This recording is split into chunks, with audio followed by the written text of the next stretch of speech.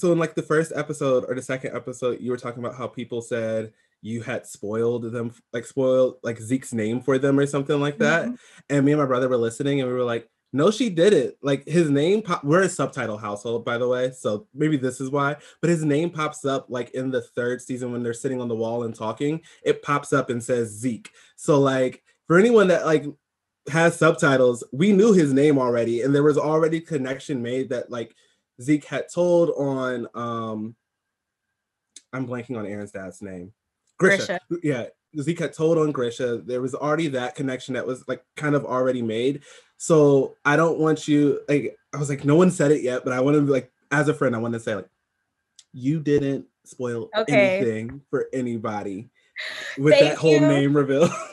Because I was like, oh, because, you know, I'm like, this is a big deal, but I just felt like we had found that out. I'm like, we know this kind of, right? Like, we definitely found out that man's name was Zeke. Yes. Because even back in the day when I first started making my videos about season 3, I was like, I couldn't remember his name, but I remembered that they had told us his name. But okay, that was good. That was good, Duncan. That was good. I was holding on that one for forever. I was like, if I ever make it to the podcast, I just want to put it out there so the world knows.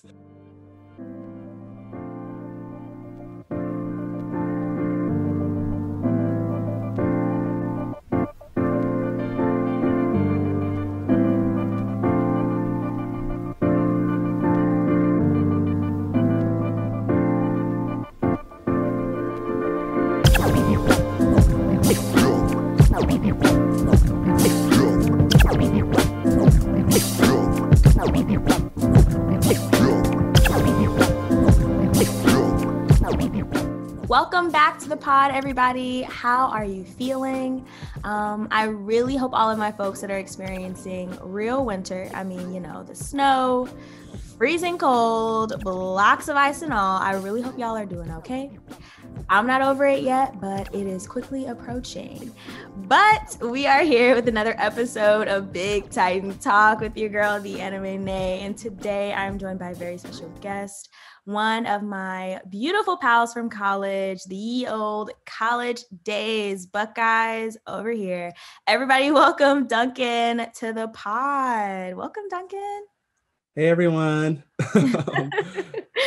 So Duncan, you are a creator, an actor, and you're also a podcast host yourself. Your podcast is called We're Rewatching, and We're Talking. And right now you guys are going over Schitt's Creek. Yes. So yeah, the premise of the podcast is basically we take completed stories and we go back and visit them and see where we were when we watched them and then how we feel about them now. So yeah, it was something that came to me after Schitt's Creek ended, and I was just looking for friends to be like, hey, does anyone want to talk about this? So yeah, it's a good time. Yeah, and I mean, it's great that you're taking it after it's completed, because so many of these well thought out stories and narratives, when you look back, you're like, oh, that came up in this season, that came up in that season. So I think that's a really cool idea. Schitt's Creek. Let me just sing my praises of that show. It's so good. It's I love it. I was telling my friend Kaylin that this is like, you know how people will rewatch Friends or The Office or How I Met Your Mother or whatever. This show is that for me. I have gone back and rewatched episodes 5, 7, 8, 10 times, not just for my podcast, but quite literally for my sole enjoyment. Like, I am obsessed. We're gonna say obsessed with the show. And I felt like the stories that are being told, I've never had them told to me this way before. A disenfranchised, very rich family, or not disenfranchised family, a very rich family becomes quote unquote disenfranchised. And they themselves are very eclectic characters and have to go into this, or have to live in this town that they bought as a joke way back when.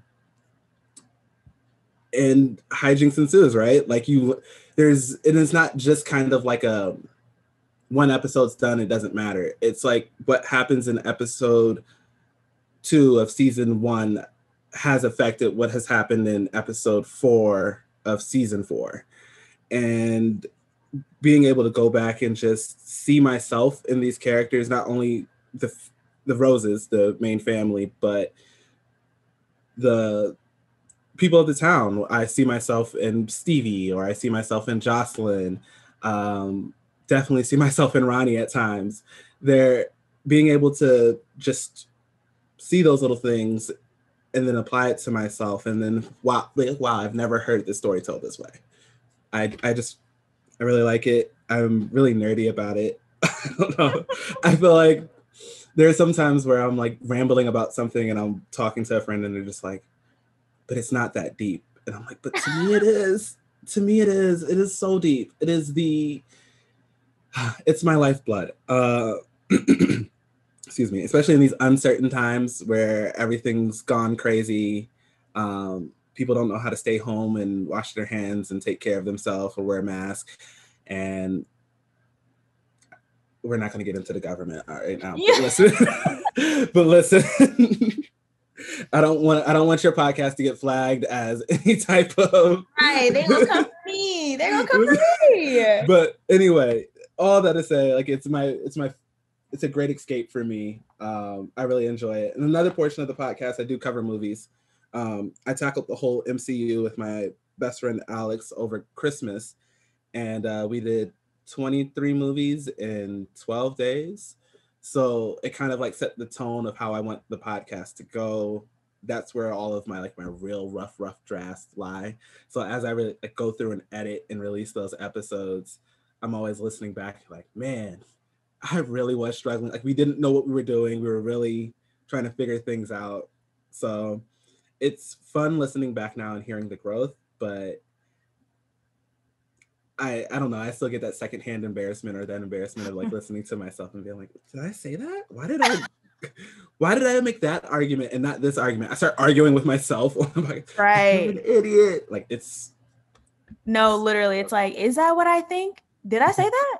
Is that how I feel about this show? I don't know. But no, I feel you on, I mean, that's literally how I feel about Attack on Titan. You know, sometimes I'm like, Lene, it's not that serious. Chill out. And then I'm like, no, this story is epic. Everyone needs to watch this. I'm learning so much about the human existence. Like, literally for me, Attack on Titan is that thing that I just am blown away by the story. But before we even get into that, Schitt's Creek, not me bringing it back to Schitt's Creek, but I have to. Yes. Like, Daniel Levy for me is hilarious. Genius.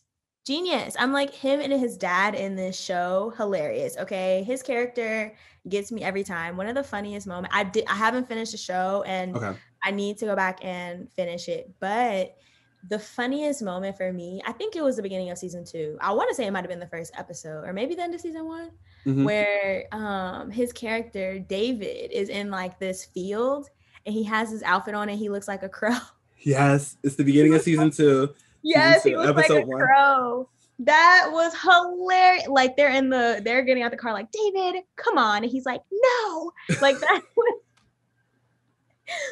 hilarious. Like, if anyone out there is looking for quality television, because I'm all about a story. Like, I love animes that have good story, just anything, movies, TV shows, whatever. Schitt's Creek, amazing. I love it. It has my favorite love storyline, I think, in current, with the exception of Insecure.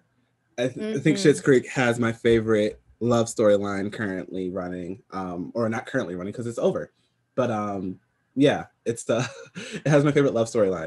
But yeah, this show, oh man, there's so much there. So much about like life, relationships, friendships. No, work. Seriously. And of course, that is how we feel about crazy ass AOT. Yes. So I wanted to ask you, what are you watching currently, anime wise? Currently I am watching, well, I am a manga guy. However, I do this weird thing where I will start out with the anime, and then if I like the anime enough, I'll go look for the manga and then start reading from where like the last episode or so. So right now, manga wise, what I am reading is One Piece. I am reading My Hero Academia.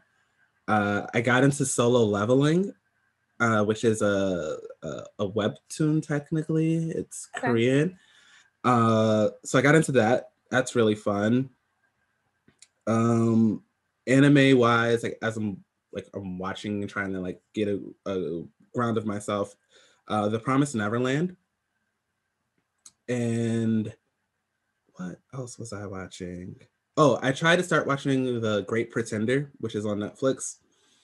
Mm-hmm. Um, The Promised Neverland and The Great Pretender are kind of like a genre shift for me, kind of, because Mm-hmm. Okay. it's not necessarily I'm gonna go fight this guy. And Right. my intro into anime was quite literally Sailor Moon and Dragon Ball Z. So Right. if if no one's shooting an energy blast out of their hand for a long time, it took me a while to get into it. But I mean I've dipped into different genres before. Growing up, I used to watch Hamtaro on Tsunami. I used to watch Case Closed, which in the Japanese translation is Detective Conan, but the American translation was Case Closed. But either way, really enjoyed that. Follows Conan Edogawa, who was a junior detective and got turned back into a kid because of a drug. Really cool concept. He solves all these murders. It's how I was introduced to Beethoven's Moonlight Sonata, by the way. There was a lot I Ooh. just threw there. There Like, was a oh my lot of different God. places. But yeah, that's so yeah, I love anime. I've watched a lot of Gundam, Zoids, Yu-Gi-Oh, Pokemon, Duel Masters, Metabots. Inuyasha has a spinoff that just came out Yeah, recently. Yashahime. Have you been watching it? I have not. I need to start, but that is one that I am. Yeah, I saw the first episode and I was like, this is so good. I, for some reason, thought Yashahime was a movie. Like, I saw the little promo for it and I thought it was a movie that was dropping. So I watched the first episode and I was like, shook. I was like, why is it only 30 minutes? And I realized it was a series. So I definitely want to go back and watch that for sure. Um, how do you feel about, okay, I don't want to get too deep into Promise Neverland because I feel like we could definitely go there, but how are you feel? Are you watching the new season? No, I'm still in season one. Okay, It's a okay. slow burn for me. How do you I feel want my about it? so much. There's so much. Um So much. I like it. I like the concept of it. I think I'm not a big horror person. So these horror animes, i.e. Attack on Titan, took a while for me to get into for that aspect. Also, Attack on Titan took me a while to get into for other reasons. But yeah, The Promised Neverland, I think is one where I want to sit down and focus on what's happening because I feel like there's so much in each scene that if you casually watch it, like I can casually watch One Piece and be fine. Like as long as I catch, one or two lines, you can kind of hold an episode. Unless it's like a world building Absolutely. episode. But the Promise Neverland, I feel like there's so much. So, like for instance, just so you have a frame of reference where I'm at, I just figured out who the spy was. Like they just Okay. announced who the spy was, Okay. and that kind of threw me. But like as they're going back and explaining things, I'm like, well, why didn't I see that from this point? Da, da, da. Right. But like hindsight's always 2020. No, I totally agree. Promise Neverland is definitely one of those shows you have to pay attention. I mean, literally, you need to read those subtitles. Put your phone down, pay attention. Like you said, One Piece. I definitely was in and out of One Piece. Oh shoot, that's right. I'm watching One Piece. You know what I'm saying? Like, let me get back to paying attention. But yeah, Promise Neverland is something. It's something else. I will say though, I was one of those people that when I watched the first season, I wasn't totally with it. I thought it was Mm-hmm. good. Um, but I kind of wasn't really looking forward to a season 2, but now that I'm in season 2, I Mm-hmm. actually really like it a lot. So I'm excited to see how you feel about it as the story progresses. I definitely want to know what your thoughts are on that. Mm-hmm. Um, So let me ask you, who is your favorite AOT character? Who are you vibing with right now? Oh, this is a multifaceted answer. Who do if I live in the AOT world, who do I have a crush on? Jean, but I texted you about that. I texted you about that. That time skip did him wonders. But Absolutely. who do I actually love as a character? It's between Hanji and um yeah, Mikasa. Um, those are my two. I like Hanji because I love a crazy mad scientist vibe. She really is passionate, right? Yeah. Uh, Kurotsuchi from Bleach was one of my favorite characters, and so was Kisuke, and it was because they were calculated but eccentric in their own way. Mm-hmm. Kurotsuchi more than Kisuke, but I think that's what I get when I see Hanji, and I really like that feel. It was that familiarity, I think, that just made me like gravitate towards her. Um, Mikasaka because I love a overshadowed character because we're worried about telling the main character story, but the overshadowed character seems to be infinitely better. It's why I like Killua more than I like Gon. It's why who else is there? Oh, Kai from Digimon I felt was more interesting than no, not Kai, Matt from Digimon I thought was more interesting than Kai. Uh all these things. Like I don't know. I feel like because like also her story was dark Yeah. and very depressing, but like her loyalty, like I don't know, I appreciate it. I agree. And I mean, they're both strong as hell, Mm-hmm. intuitive, smart. I mean, Hanji to me is like the ultimate, I don't want to say warrior, but truly, she's smart as hell. Mm-hmm. And watching her fight, I want to say it was like the beginning of season 3. Was that when Kenny the Ripper, when all that was happening? Yeah, I think it was the first part of Yes. season 3. Um, Watching her come out and just be a badass, I was like, this woman is one of my faves. So yeah, I'm definitely feeling her. Honestly, I love all of the scouts. Like, I think it Mm-hmm. took for us to meet all the Marlians. And again, I mean, not the Marlians, but the Eldians who live in Marley. I Mm-hmm. do have a soft spot in my heart for them. I can't help it. But Mm-hmm. everybody at Paradise Island, love them. Literally love them. Even Connie, obviously I didn't love him as much as Sasha, but I still love him. And I think I still would have been a little sad if it was him who would have got shot too, because even Yeah. everything that happened with his mom, I still feel Yeah. slightly unresolved about that. Yep. So yeah, I mean, I feel like there's just so many characters to choose from, but I feel you with, I literally have a Mikasa poster in my room because I'm like, that lady is bomb. Yeah. How do you feel about Aaron at this point? Oh God. Aaron is he's difficult to love, but he's also difficult to hate, Mm-hmm. right? Um your guest last week, I'm sorry, I forgot his name. Shango? Shanga. Mm-hmm. He brought up a good point that like, yeah, Aaron's traumatized, but so is everyone else. Like Yeah. quite literally everyone else is traumatized from that day too. And you're right, you don't know who saw their parents get eaten by titans or were crushed from the falling debris one way or the other. So yeah, I think Aaron's selfish, which makes me not want to like him, but I also kind of get where like he's determined, right? And so I can't fault him for being determined to find a better life or like have a Yeah. better life or fight for a better life. We're gonna get to more about him, but I have some thoughts. I have been thinking about this man because, okay, the theme for me this week in this episode is everybody slowly descending into madness? Okay. Every single person seemed to be troubled and bothered as hell. Everyone is going through it, but okay, let's get into it. But I will tell you to start off, this episode for some reason was so confusing to me at first. I watched it and I was a little lit when I first watched it, not gonna lie.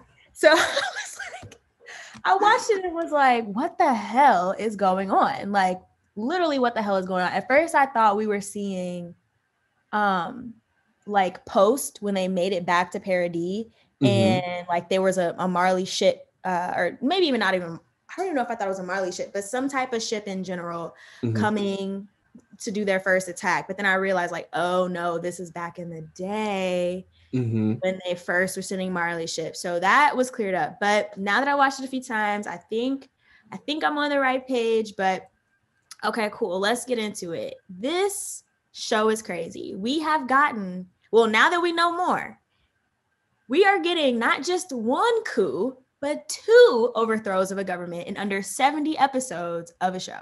You know, we got the anti-Marleyan volunteers. The resistance is not over, people. Okay, the resistance is not over. And wait, can we like talk about that? They're also, or I'm sure they're going to talk about it, but like they're led by Zeke. They're led by Zeke, homie. First off, I told everybody, okay? I didn't want to straight up say that Zeke was a good guy, and we still don't. I guess we can't say he's a good guy, but yeah, I knew that Zeke wasn't just straight up, I don't give a care about anybody but myself. Like, I was like, I knew it. But yes, they're led by Zeke. They're led by Zeke. Yelena is amazing. I love her. Very determined individual. I really appreciate the fact that she's for the mission. However, there were some scenes with her where I felt like, oh no, we have a zealot on our hands. Like the second things don't go how it's made in her mind, she's going to snap. And the reason why I say that is because when she's thinking or talking about the Beast Titan or talking about Zeke, and she's talking about how like, oh, this is God and da da da da, or gifts from God, one of the two, and like how she looks afterwards. In all of the anime I've watched throughout my life, that is the same look that I can equate it to. And this is, God, I'm such a nerd. But the look that I'm equated to is when in Yu-Gi-Oh, when Merrick descends into darkness and gives into his Millennium item and becomes Dark Merrick. This may not mean a lot to a lot of people, but I hope it means something to someone out there. That is the same look I got. Like it is, Yelena is technically like teetering in the shadow realm at all points in time, and she is about to descend into full madness. All it takes is one thing for like her to fall into complete madness. She got a black man with her though, and that's dope. Representation matters. But I mean, Yelena, see, she was giving me like Mikasa vibes for a little bit. But the thing is I feel like the difference and that like the subtle thing between the two is Yelena only has Zeke, right? Like for her, Zeke is that thing. And I feel like if something ever happens to Zeke, if she is gonna snap, or you know, but I feel like Mikasa now has Connie, she has Jean, she has Levi, she has all of these people to kind of like, and Armin, you know, to keep her from going further into that dark place. But yeah, no. And yes, we got a black guy. So exciting. That's amazing. Ooh, we're gonna talk about that too. That moment, you know what I'm talking about in the show. But to the Mikasa point, she did lose it that one time, right? She did descend into madness when she thought Eren was dead. Oh, that's right. Yes, you're right. And so it's almost like this is Yelena is Mikasa, but what was that? 4 years ago, 5 years ago now. So does she have that growth period? But at the same time, does she have the support around her, right? Because like Jean and Sasha, rest in peace, and Connie, they were all ready to like swarm around Mikasa to tell her like everything's going to be okay. Right. Does Yelena have that at this point? Are they going to build that? Are they? I think they're going to use her as, I think she's going to snap. Like, I feel like they're going to use her character. I can foresee them using her character to do some real damage. We haven't seen her fight, but I mean, that's one stallion of a woman. So right, you don't got that haircut for no reason. I feel like she'll go in if she needs to. they pointed out that she is tall, and I was like, I'm glad someone said it, because Finally. as she towers over everyone, just And wow. her confidence too, like when they were when they showed up and she's like, I would love to have tea. I'm like, oh, y'all are chilling. Y'all are in straight up enemy territory right now. You're just relaxed. She's But composure. man, okay, so with this whole the confirmation that there is a resistance against Marley Mm-hmm. has really confused things for me in terms of Mm-hmm. like even just thinking about the rest of the show. Who is it? Is it Aaron against Marley? Is it Mm-hmm. Eldians against Marley? Is it some Eldians against Marley or against the world? Like, you know what I'm saying? Like, what is this battle gonna be about? And so I think this goes into the end of season 3, where Aaron's in the water and he's looking out and he's saying, Mm-hmm. once we beat Marley, who else is out there? Who else is Right. out there for us to beat? So I do think it is some Eldians against the world. And I don't think they're all aligned. I think some are, and as we see, like even within I'm gonna the hearing that it was for Zeke's plan, even within there, you can tell like there's dissent among the generals, right? And heaven forbid something happened to Pixis, but if it does, like it really will go to shit, because he is the only one like really anchoring the military force right now, because Hanji nor Levi have the pull, Right. as that scene showed. And so I think for Aaron it is Eldians against the world. For Zeke, it is probably Eldians against the world, and their faction is Eldians against the world. However, I feel like there are people in Paradis that are like, if we can go outside the walls, we can go outside the walls. Cool, great, but we don't need the rest of the world, right? If Marley Mm-hmm. still wants to be a problem, we'll go against Marley, but we don't need to go do anything else. And I feel like there's a real conquistador attitude with Zeke and Aaron, where they're like, no, Eldians shall rule, and we shall have all. Mm-hmm. And you know that just speaks to the power of these titans. I feel like once these titans are entered into your body, once you turn into a titan and eat one of the titan variants, I just feel like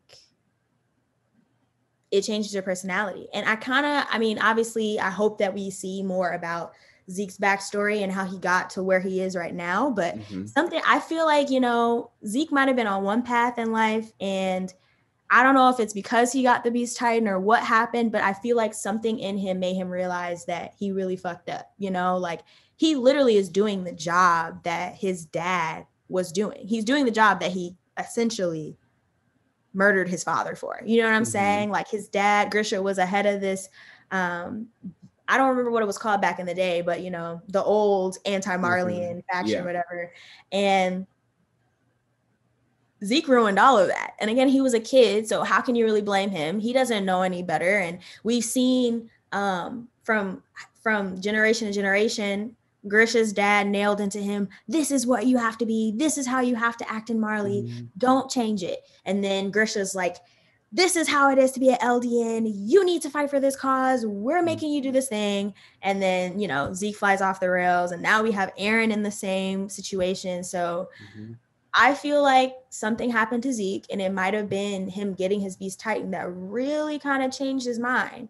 Um, but man, oh man, it is hard because it's like, really, how can you come back from that, Zeke? I guess they talked about that in the episode, how his main goal is retrieving the founding Titan, but this Mm-hmm. man literally killed hundreds of people. He murdered hundreds of people.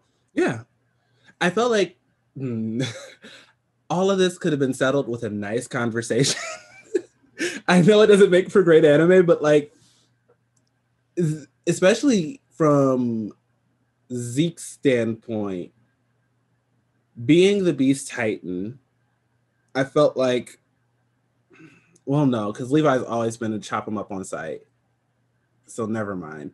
I was like, like it could have been like a parlay type situation where he could have came out of the Beast Titan or something, or like, kind of like a meeting of the minds, send word through someone, or Absolutely.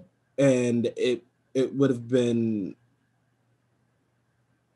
I don't know. I feel I'm still a little caught up on how like 95% of the scout regiment was wiped out by Zeke. So like, but you know what though? This is the thing though. In my mind, it's literally shifting as we have this conversation right now. In my mind, Zeke being in Paradise Island and him revealing that he's the head of this, anti-Marley faction and all that stuff, I'm like, okay, cool. So he's technically kind of on Paradise Island's side. But no, I low-key think that Zeke still does not give a damn about anyone on Paradise Island still. And I honestly feel like his goal really is a founding Titan, but he's like, the only way for me to get this Titan is to just cooperate and do what I need to do, because even thinking back to season 3, because when we found all of this out in season 4 and this past episode about Zeke, I was like, but low-key though, he was ruthless. And even when we think to the moment when he killed all of those, when he killed everybody, all of the scouts, and the moment we are hearing the Beast Titans, there was like a moment we're hearing his inner dialogue, his inner monologue or whatever, and Levi's approaching side of him. We're hearing his inner dialogue, and he was saying like, some pretty bad stuff about them. I don't remember exactly, but yeah. I do remember him being like, I don't care about any of these people. Like, look at them. They're these poor fools just running to their death. Like, come on, I'm about to still kill y'all. And I'm thinking about it, like, I honestly feel like his main goal is help all Eldians, but he might honestly low-key still feel some type of way about all the people in Paradise Island. I want to know what the criteria was for making it to Paradise Island. Like, why did the king bring only certain people? Like, really, what was it that made these people so special or whatever? Like, this group of folks that got to go. And he could probably still feel some type of way about that. But wasn't it said that like the king, because they split, right? Like the Eldians like split in beliefs. And so the people that chose to follow the king ended up on parody, and then everyone else that stayed were like, nah, we're gonna conform or whatever to Marleyism. Anyway, the Marley ideal. And so why would you choose that? I mean, maybe they didn't know they would be in internment camps, but why would you yeah, I feel like it wasn't packaged the way like it is now. I feel like it was definitely like things will be fine. And then all of a sudden, bloop. Yeah. You're in an internment camp and you have to wear armbands and you can't go outside these limits, and we're going to control your rations and all these things. Quite frankly, I think last week was the shift when I realized like I don't really care for Marleyans. Not necessarily the Eldians on Marley, but specifically the Marleyans, right? Because through this week's episode, you also realize like they were the ones deciding to wage war or try to have rule over everyone. Like not even just parody, but everyone else too. And that's why their enemies came together once they found out that the Titans can be beaten. And so for me, it's like, oh, well, Marley, like the Marleyans specifically just got greedy and they felt like they could do something, and now they're being checked. So I don't really care what happens to them. Like when Armin first shows up and kills all those people, when I first saw it, I was like, oh, that's sad. And they cut to like children and grandparents and parents or whatever. And I'm like, now looking back at the scene, I don't really care. It sounds terrible to say. I don't care though. Like I don't care for them. I'm kind of like, you deserve it at this point. Like it's a weird like sins of the father type situation where these specific people didn't do anything wrong. That's true. However, they supported and stood by ideals that have cost thousands of lives. So it was your time to pay. Like that was kind of like my stance on it. And so as for Zeke and his indifference, I think that was more so the brainwashing. And there's so much unlearning he has to do. And I feel like as we're going through the episodes, and I could be wrong. I mean, this man doesn't have long to live. He's down to months at this point, right? Right. So I don't want to say like, I think he's trying to unlearn and like rectify everything. I do think he is trying to Well, I do think he's trying to unlearn, but I still think he is, like you said earlier, self-serving. Like he's unlearning certain things, but it's still kind of like, all right, and as I unlearn, I'm going to shift more towards Eldian reparation versus reparations as the whole, like for Mm-hmm. everyone involved. Mm-hmm. And so, yeah, um, man, so much because Eldians are hated everywhere. Yep. And we'll focus on Marley because, like you said, you brought up the good point of Marley is trying to rule everything. Mm-hmm. They're at war with all these different countries because they're trying to be the world power. Mm-hmm. And whoa, let's just take a moment to even, when the hell did Attack on Titan even like bring all of that in? We were trying to get Historia to be the queen, and forget all that. We're talking about world power now. And it's just so interesting because my thought was, okay, so this is kind of jumping forward, but toward the end of the episode when Armin's talking to Annie and he says like, there's no chance for peace now. We did what we did, but we had to do that. And, I'm more on the side of, I think they had to do it too. But at the same time, I was thinking about this, like, could the Eldians have appeal to other powers? Could the Eldians have appeal to other countries? You know what I'm saying? Like, could they have somehow gotten not necessarily protection, but some sort of like, just some sort of deal or something with another country so that they can get out of Marley? But really, I mean, from the looks of the season and from hearing different stuff from, I think his name was Udo or whatever, Marley probably has the best situation set up for Eldians. Like, we haven't seen how Eldians are treated in other countries, but he mentions that, they're treated pretty poorly. So it kind of does feel like it's always going to be Eldians against the world, and they're going to be used as pawns in whatever game any country is playing. But it's weird to me because the Eldians have and hold all the power in a way, because as Aaron kind of pointed out, Armin's like, we aren't monsters. Everyone thinks we're scary. Maybe we can just tell them we're not.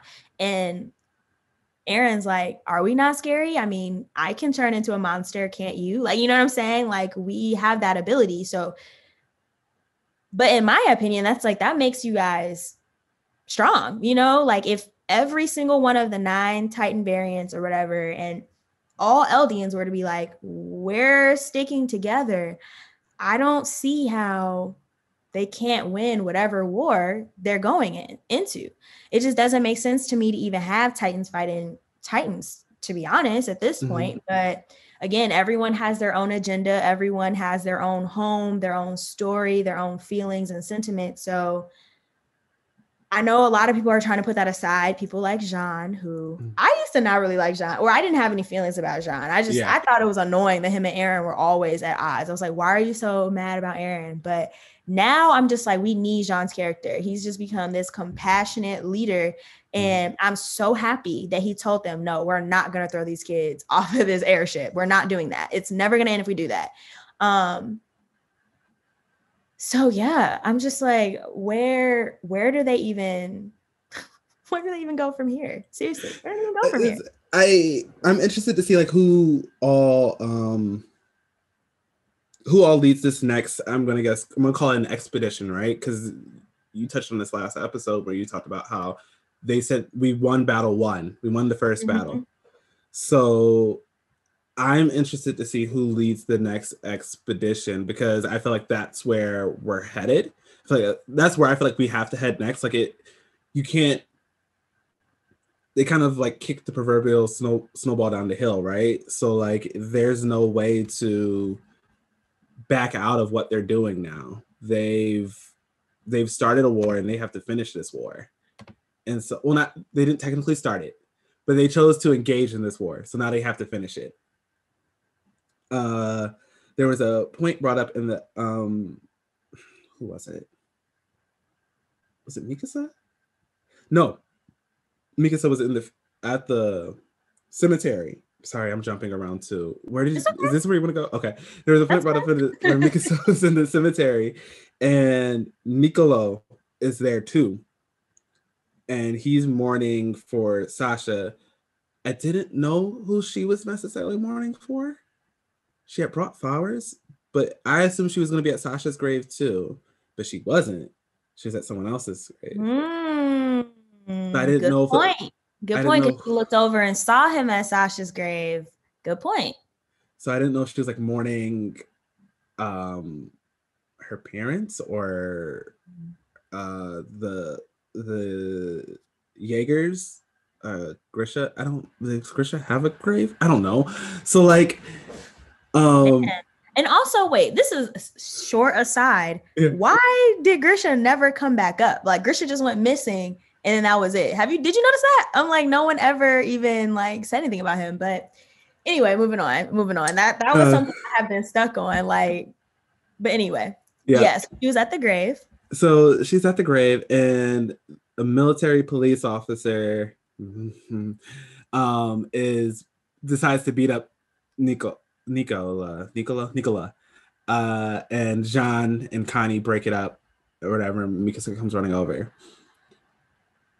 They have this weird exchange about their relationship, like specifically Sasha and Nicola's relationship, where they keep talking about the food, and at one point I'm like, is this supposed to be a euphemism? Like, she ate all my food, but oh my god. But no, the point I want to bring up is the actual exchange between Nicola and Sasha's dad, where it's a contrast. Like, there's one person that, even if you are Eldian for Marley, you are Marley, and there's that thing of it doesn't matter if you shown love to my people, I'm gonna show love to you, that Sasha's dad had. And so I think in my mind, yes, there's the expedition force or whatever that I'm assuming is going to come forward, but I also think there has to be a war against Eldians that has to come to one point, like a true war against Eldians. Like, I know we've had Eldians versus Eldians in the past where it's like they've been sending Titans, and the whole Beast Titan, Armor Titan, Colossal Titan versus the Scout Regiment.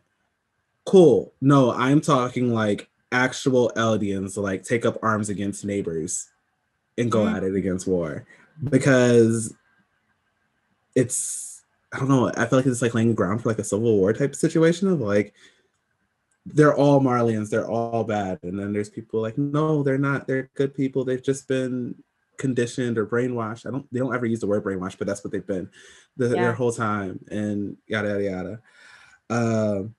So there's that. But then there's people like Hanji, who I feel like should be a great voice and beacon for everyone, because she loves technological advancement, and the Marlians have brought her so much to work with. Her staring down the barrel of that gun gave me so much anxiety. So much anxiety. Like, please don't do that. Please don't do that. But like, she's never seen it before, and so it's just like, oh, look at her. She's happy. That was such a sweet scene too. I love that when they were having the tea, and she's like, "Oh my god!" Like freaking out. Like, we were just talking about just her. She's so passionate about all of this, and Levi's like, "Chill the hell out." And she's like, "Oh my god, what is this? You guys have ships? You guys have planes?" Like, yeah. Great scene. Great scene. Even when she's at her darkest, I feel like she brightens up the scene. I don't know what. Once again, it's a very well written scientific character that I'm just a huge fan of. Wait, so you think that there's going to be some sort of civil unrest between the Eldians before some shit goes down with the rest of the world? I actually think it's going to happen during. Okay. I mean, that's what it seems like has kind of been happening. You know what I'm saying? Like, how we were talking about, Eren and Zeke might both be for the Eldian people, but yet they've been kind of fighting each other this whole time. Both sides have been fighting each other, trying to fight the world. So like, they're both trying to get enough power to move forward, but it's like, y'all just work to, like, I really hope that at this point, the plan is to work together.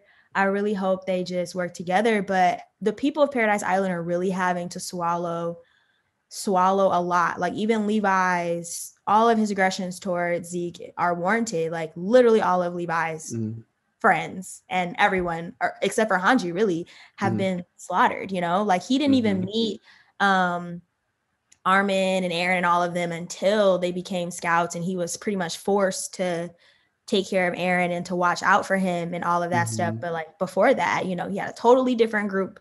He had a totally different what is it called? Squad.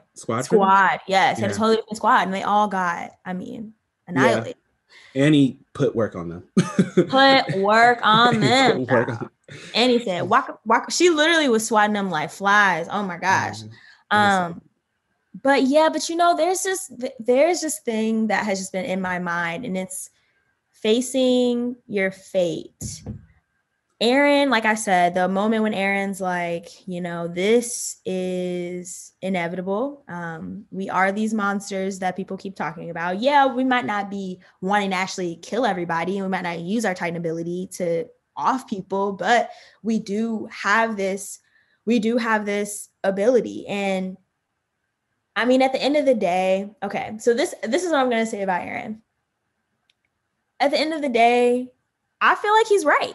Literally, Willie Tiber just said, we need to kill Eren Yeager, and the people of Paradise Island, Eren Yeager, are our enemy. They are our main enemy, and that is what it is, right? So even if he didn't pop out, if he did not pop out under the stage and cause all that ruckus, eventually people were going to be coming for them. Like Willie Tiber literally just told the entire world, we are declaring war against these Eldians. Or against, you know, the people of Paradise Island. Now, it might have been taking some time. It might have been, you know, a year, maybe 2 years before anything really went down. But the way Zeke was rearing up, well, I mean, I guess now we know maybe Zeke wasn't going to infiltrate. I don't know. But the way things were going, it seemed like things were going to happen soon. Now, should he have gone about it like that, putting the scouts in that type of predicament, like, here's the plan, y'all gonna help me or not? Like, that is ridiculous, and that was so uncalled for, and not leaderly like at all no. I'm sorry, it was a dick move. Yeah, no, it was but I just really am like, he's really descending into madness for real. Like, just seeing him in that final scene.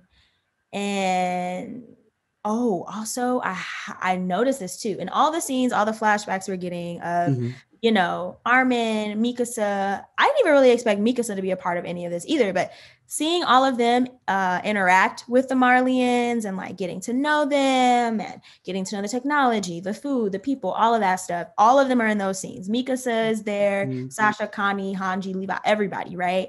Eren is in not one of those scenes except for when he is shooting that gun. Eren, I feel like in Eren's head, he's just like, I am straight up in war mode right now. Like, they're talking, like, I think it was a scene where he's practicing like his shots or whatever, and Armin's kind of like, yeah, like the Marlians are really opening up to us. Things were hard at first, but now things are getting better. And then this man Eren said, yeah. Have you seen Berto's memories yet or what? Like, he's literally like, he's like, you saw the memories or what, my guy? We don't got time for this. Like, what's going on? I'm like, yeah. Also to that scene, I think Armin's lying about what he sees in Berto's memories. Ooh, I feel that. I feel like he's lying. I feel like he's like, yeah, nothing can really help us. He knows it can help us, but he also knows that Eren has crossed to the other side, right? To make an unfair comparison, I feel like Eren should have took on more of a Winter Soldier type role. And yeah, everyone's coming to kill, like, everyone's going to come to kill me. All right, disappear out into the wind.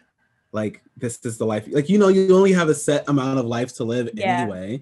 So, like, if their war is with him, then make it about, like, if you're going to start a war and make it about you and your decisions, then make it about you fully and go off into the wind. But you feel like he could have protected Paradise Island by leaving? I do. It's not the exact same thing, but in a that's what the Winter Soldier did with Steve, right? Like he Yeah. was just like, I'm damaged goods and I'm no good for anyone. Let me just distance myself from this team of people that have, on more than one occasion, shown that they were there for me. Uh, and he was doing great until he was framed for terrorist activities. But that's neither here nor there. I feel like it's the same thing for Aaron though. Like he could have, if he knew this was about him, right, and knew this was about like his ideal or anything like that, he could have just like there was more than one way to save Parody, and I get it. He's a teenager throughout all of this. I think right now, like in season 4, are they 19 or 16? I think right now they're like 19 or 20. Okay. Because I mean, I don't know how old they were when everything happened, but from when everything happened, it was 5 years, and then they were scouts, and then it's now been 4 years. So I always guessed that they were about 10, 11 when stuff first went down. So in my head, they're like 19, 20, 21. Okay. All right. That's where I guess everyone's head process, like thought process was. For some reason, I thought they were 7 when his mom and dad were killed. Were they? They could have been. Did somebody tell me 7? I don't know, but I just know like either way, their frontal cortex isn't fully developed. Is where I'm getting at. So his decision making is very much that of, let's give him the benefit of the doubt and say a 19 or 20-year-old. And I think back to myself when I was 19 or 20, and I was selfish living in a life of, compared to what he's living in, luxury, right? I mean, I was in college figuring things out, but I was still like, like nowhere near was I like in war or, anything like that. So I feel like he's thought this through the best he can, but I think there's still that childlike hope of there is hope for someone, and that someone is going to be my people. So I think that's what's driving his decision making. And, in season 1, when he's having to make these hard decisions and Levi's like, basically like, trust yourself. I mean, no one can make these decisions for you. Either you're going to follow what we tell you to do, or you're going to go off of your own instinct. And I feel like he's taken that and went way overboard with it. Like, he's like, I hear y'all, but I'm not hearing y'all. You know what I'm saying? I hear you, but I don't hear you. I'm going to do what I want to do. And Levi calls him out on that in the hearing room or the courtroom or whatever. And he's like, you knew this and you didn't tell anyone? He was like, well, I was worried about Historia turning Historia into a Titan. Knowing full well no one was going to turn Historia into a Titan. Like, no one was going to turn Historia into a Titan. I feel like that was a quick, like, BS line he came up with. And all of it, because he's gone off the deep end, I feel like he's completely trying to manipulate everyone around him. So I don't even know. I don't think as much as Zeke is for himself, I think Aaron is for himself, but masquerading it as I am for the Eldian people. I'm for my friends. And the reason why I think that, and this goes into a topic you brought up in the older episode where you were trying to figure out time and like how it works in this world. And I think back to when Grisha and the owl were on top of the ledge of Parody. And the owl starts mentioning Mikasa and Armin and all these things. And I'm like, is he having a premonition of what the future is? And he's trying to help like implant in Grisha's mind, like continue to think about other people and not just yourself. Because he can see, for some reason, the owl can see whatever the Attack Titan's true powers are. They're able to see into the future, or if it's like a specific bloodline, because Falco can do the same thing, right? Where he talked about like, I was dreaming I was flying in the air, like ODM gear, like with ODM gear. Man, so I clearing it up, because I was in some sort of I was in like a little group chat and we were talking about that, and somebody else brought that up, like was Aaron manipulating Falco's like thoughts, you know, with the founding Titan power? But I don't think that's true. I think that you're right. I feel like he also had a premonition. That's so interesting. Okay, yeah. Okay, so that moment though, on the Okay, that Yeah. moment, the owl. So the owl, I think the owl was a lot stronger than what we know of him. And I think he had somehow uh, taking the premonition a step further. I felt like he could control his premonition, like not necessarily control it, but like jump forward into memories. Because he even says Okay. like, whose memories am I remembering? Right. He's And like, I don't know so whose memories those are. Okay, but that's fucked up. These people's heads are like, he's hearing memories from people he don't even know. Like, oh, yeah, okay. so this is my tinfoil hat theory. I think the owl knew Aaron was going to descend into this madness, this darkness, or whatever. And that was his warning to Grisha to raise a child to make sure to anchor themselves not just in himself, but into those around him, to Oh. care about other people. And Mm.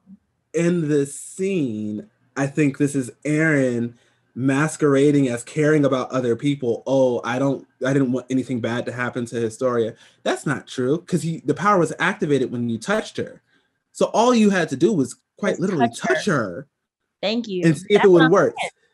So, and he's done all this like master planning and all this other stuff before. So he has to know that. Like he has to know that. And so in my head, I'm like, Aaron's not, he's not the protagonist we think he is. Mm-hmm. There's something more to him. There's something more to this descent in darkness and where he's living right now in his mind's eye that he's not letting on just yet. And that's what I want to know. I want to know where really is Aaron's mind, because everyone else is of the mind that like, oh, he's doing the best for all Eldians. No, he's not. That's a selfish brat. Okay. That's how I feel about him. Selfish To brat. that point, all right, bear with me here. And correct me if I'm wrong, because I've been thinking about this all week since the episode before this. And people keep not mentioning the Attack Titan, right? Mm-hmm. They keep saying Paradise Island has the Colossal and the Founding Titan, and that's why people are attacking Marley. You know, Zeke's like, I gotta go retrieve the Founding Titan. You had the Colossal Titan. They don't ever mention that Paradise Island has the Attack Titan as well, right? And then not only that, though, when I think back to the Owl, he was the Attack Titan. Did Marley not know that there was an Attack Titan? Marley feels like they have all of the Titans, right? So do people not know about this Attack Titan? That just kind of popped into my head. And so, like, is that a thing? Have they meant, other than Grisha's notes about the Owl telling him about the Attack Titan and him giving him the Titan? I was kind of thinking, like, is this Titan kind of a secret? Because, you know, in Marley's head, again, they have all the Titans. They don't want any of their Titans to die, because if a Titan variant dies, you know, they're born into a random person, a new person. So I'm kind of like, was it that they had the Attack Titan and then maybe it died and it did go to a random person? Or I'm confused by that, because where did they think the Attack Titan was when the Owl had him? That's a great question.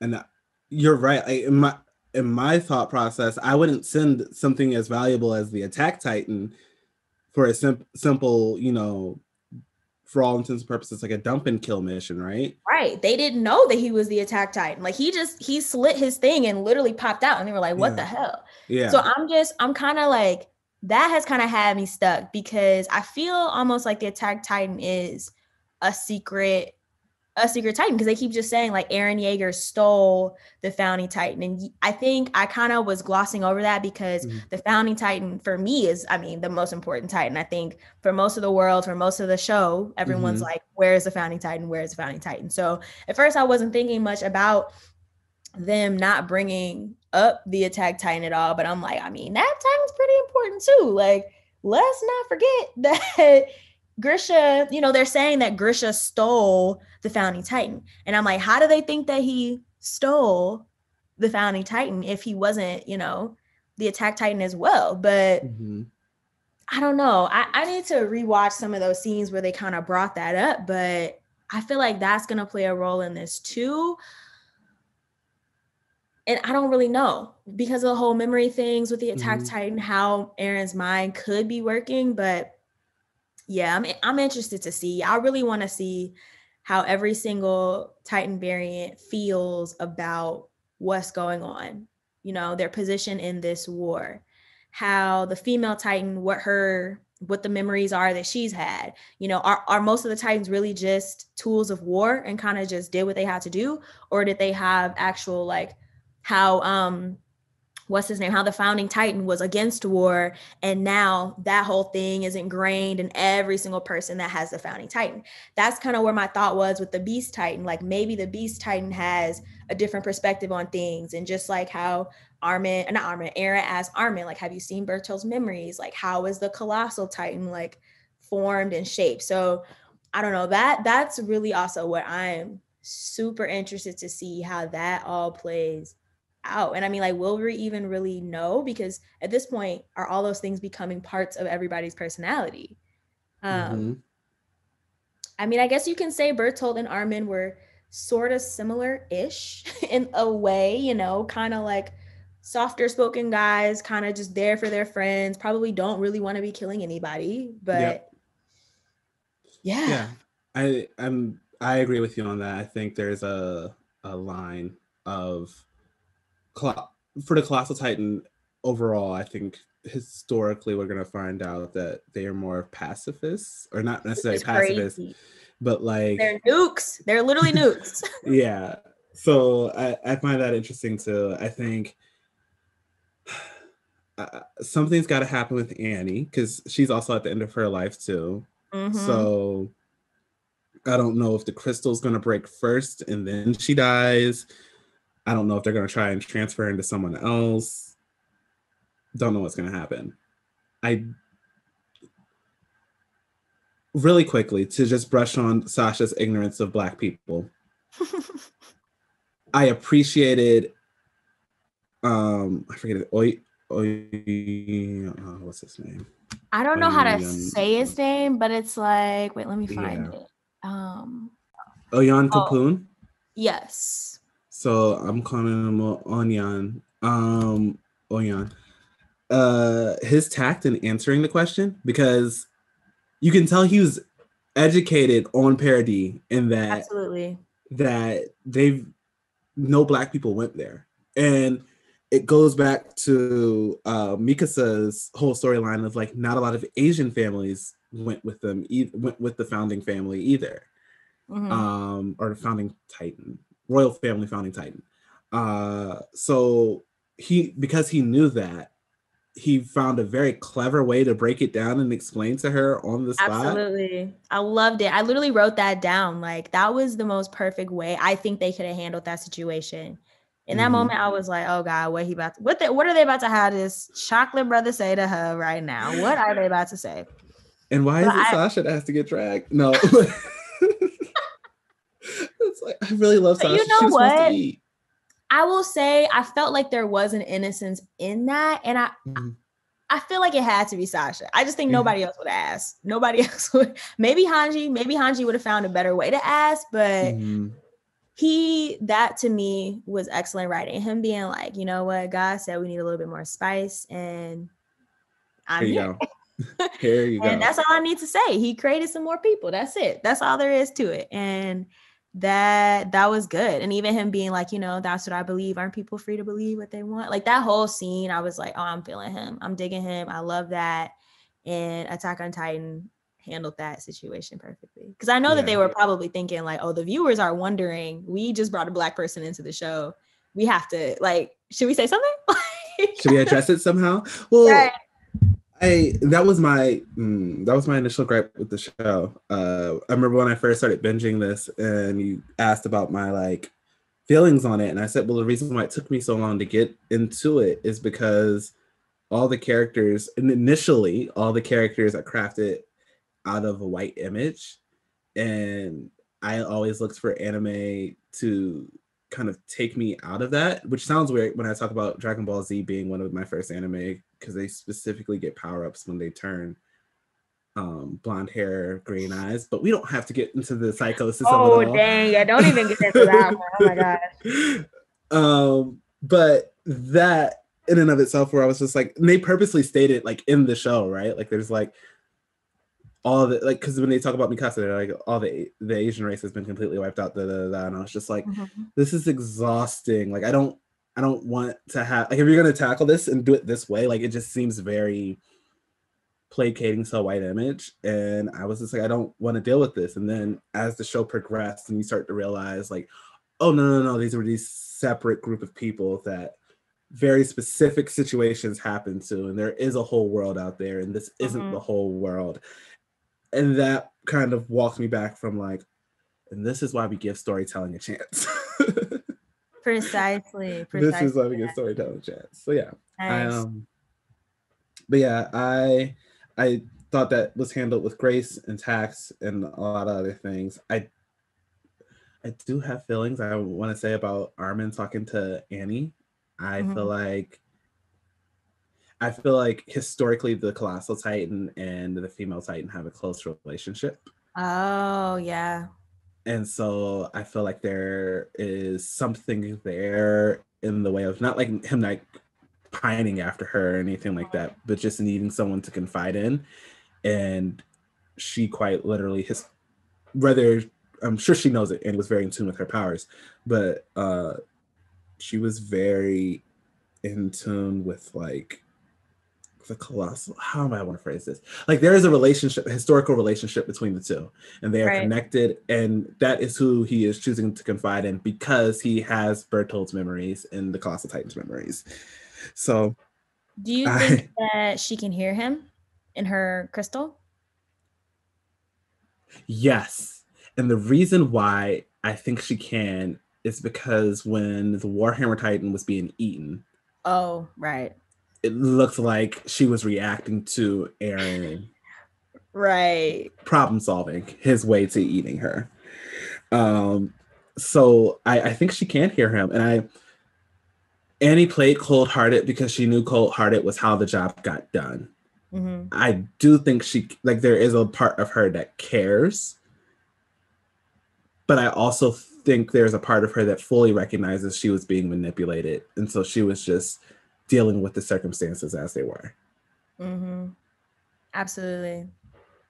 I think Annie's heart is not in war or any of this at all. I think she definitely was just a tool, and she knows that.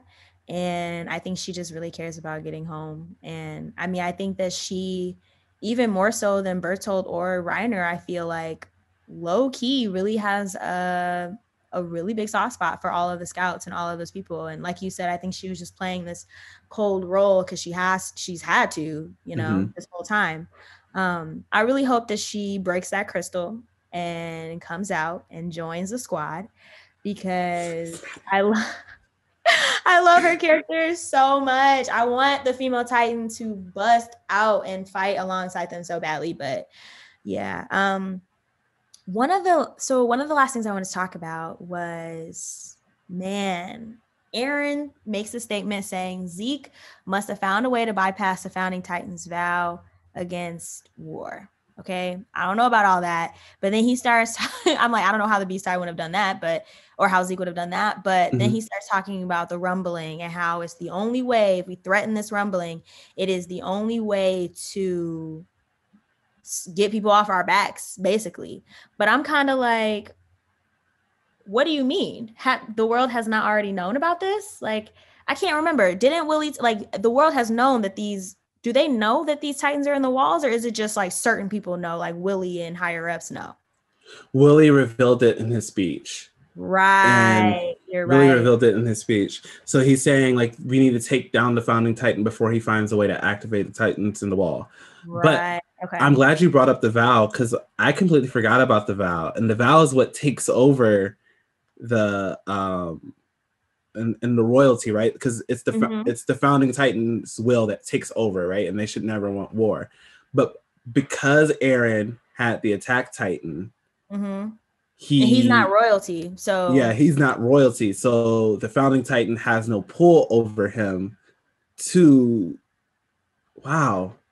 I'm just like, you bring up the vow and me remembering back to saying, like, once a family member, a royal family member eats the Titan, they truly become the founding Titan. Right. That's so insane. I'm like, Zeke can't eat Eren. Right. I mean, unless he thinks he's strong enough to not fall into that. But I mean, no one has been. So I'm like, I feel like, I don't know what Zeke's plan is. Like, and that's another thing. I was confused. Is Aaron saying that they think Zeke's plan is to actually activate the rumbling, or is it to just say that together, me and Aaron can activate the rumbling? Thus, y'all need to leave us alone. I Like, think which one was? I think Zeke and Aaron want to activate the rumbling. I I feel that. think I feel like Aaron's team. Let's get it going. Get you all the saying we aliens have how many in. colossal titans? Yep. Send them all marching right across the sea. They don't even need to be on ships or anything. They can walk right across the sea. Literally, Aaron's face, like when they were in the little like when they're in the courtroom, wherever they were, and they're reading this out loud, Aaron's face literally looked like, oh shit, that's right. That's what we need to do. So I would not be surprised if that's not how everything ends. I mean, I don't know. I don't see what's going to help the LDNs at this point other than something really extreme like that, because the world has a reason to be afraid. Now, in the back of my mind, I also think though, no one wants to be a Titan. You know what I'm saying? No one's going to willingly turn themselves into a Titan. So the most people have to be afraid of are, to me, the shapeshifters, the ones that can go back and forth. And okay, has it already been discussed the possibility of spreading out the shapeshifters, as in giving different countries different ones? Has that already been discussed? Has that ever been a I thing? don't think it has. I don't think it's been discussed. I don't think anyone's brought it up like as like a bargaining chip or something like that. Yeah, But because I'm like, that how else? also, how does my question is though, is like, don't you need an Eldian there in order, like only an Eldian can turn into a Titan, right? Mm-hmm. That's okay. So are we saying like the different Eldians in different countries, but like how do you know their loyalties won't go back to just Eldians versus country? It becomes like a That's people over real. country type That is situation. So real. like, Yeah, I don't know. Like that's it's real. Man, I'm over here trying to trying to solve the LDN dilemma right now. Talk about how do we do this? How do we keep them from not killing everybody? But literally, I don't see any other option. I mean, I don't know. this episode for me solidified that there has to be a lot more death, and I'm not emotionally ready for that. I Yeah, I don't. already feel like Attack on Titan has taken I mean, it was always a dark show, but it has really taken a very bleak turn, because originally, it was A versus B, and let's just see what happens there. And I would have been fine if season 4 would have been A against B, Paradise Island versus Marley. Now it's literally A against B, C, D, B against C. Like, it's really just, it's a lot, and it's very bleak for me right now. I can't lie. Yeah. Any last Yeah. thoughts before we get into predictions? What else is there? Not really. I'm interested to see what Pixis does next. Like, I feel like he's been holding back a lot in the courtroom scene.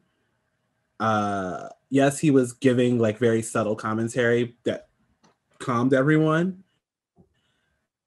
but I'm interested to see what he does next, because he can't just be listening to Aaron and Levi and be like, that sounds like Pixis has demonstrated on more than one occasion, like, you all are 10 steps ahead, but I'm 50.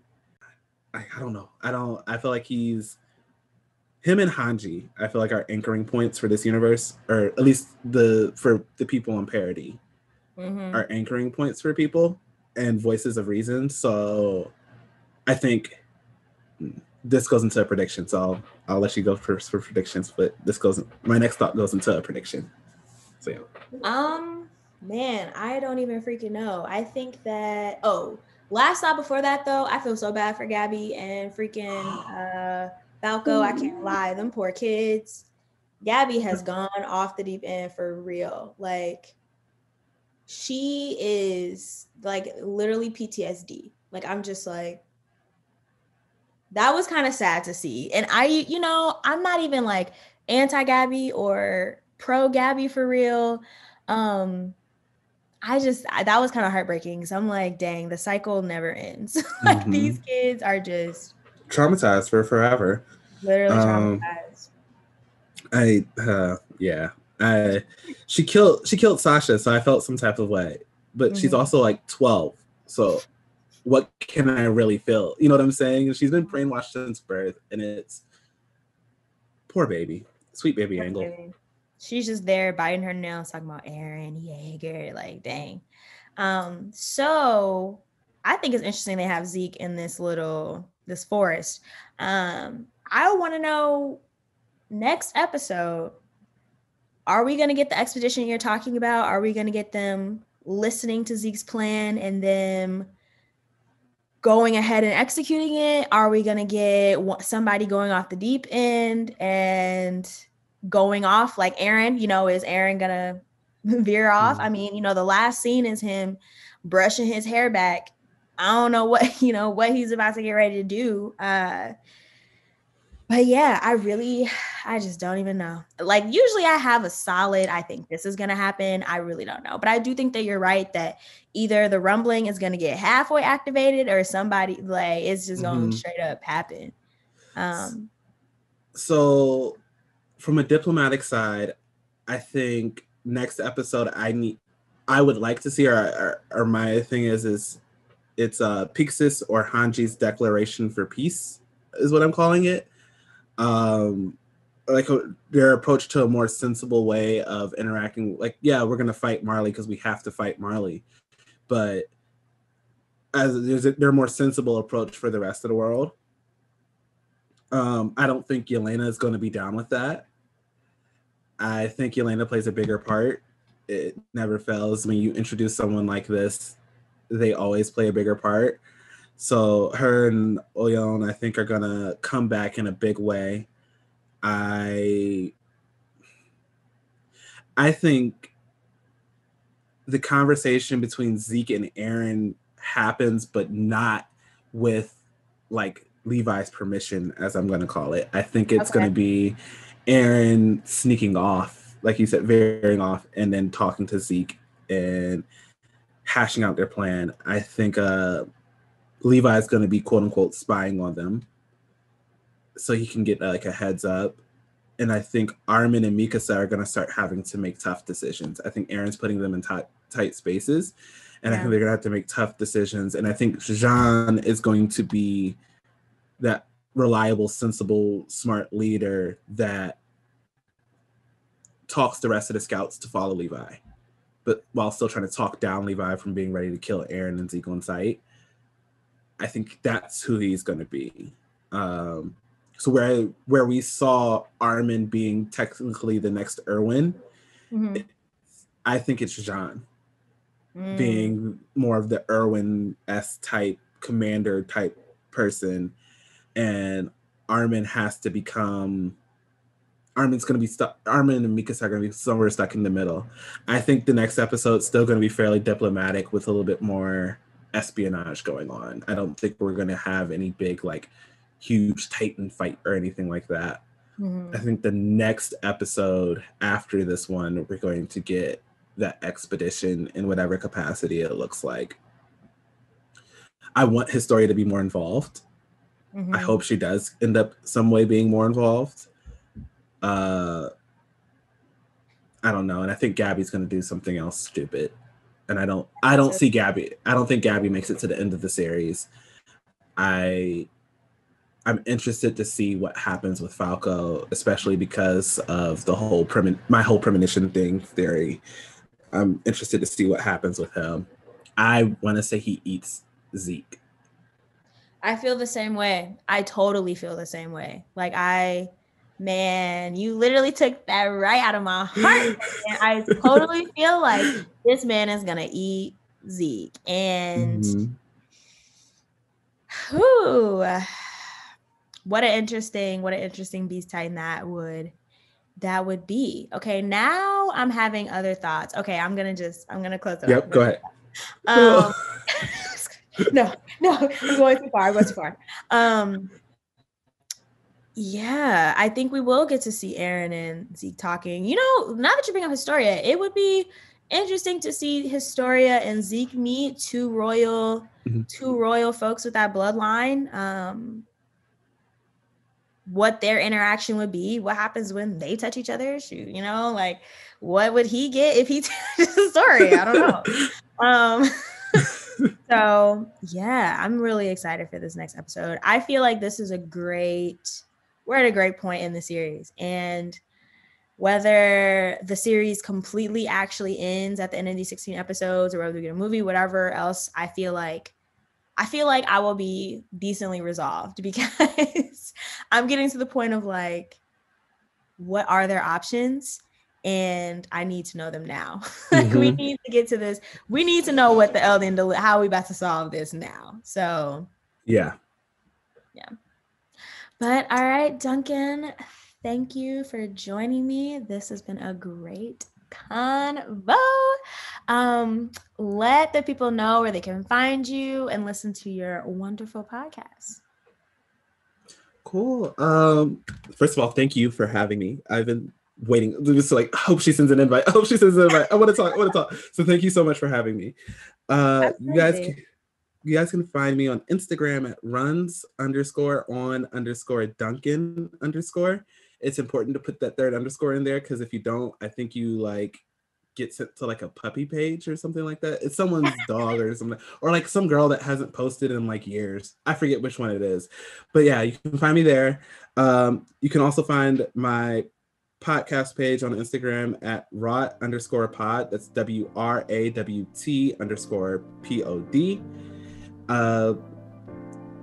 I have like, I think 6-7 episodes up now, and hopefully by the end of this week we'll have a little bit more. So go ahead. We're on Spotify, Apple Podcasts, Google Podcasts, most places where you get podcasts. And check me out. You can always find the podcast by searching my name or searching We're Rewatching and We're Talking. Nice! And I will put all the links to all of that good stuff in the description box. Again, thank you, Duncan. And if you guys want to get more on Attack on Titan or all things anime, make sure you guys check me out at _anime and continue listening to Big Titan Talk, you guys. It's been great. This is episode 10. I've loved every second of it. Woohoo! Yes, episode 10. So yeah, hopefully I see you guys back for episode 11. Bye.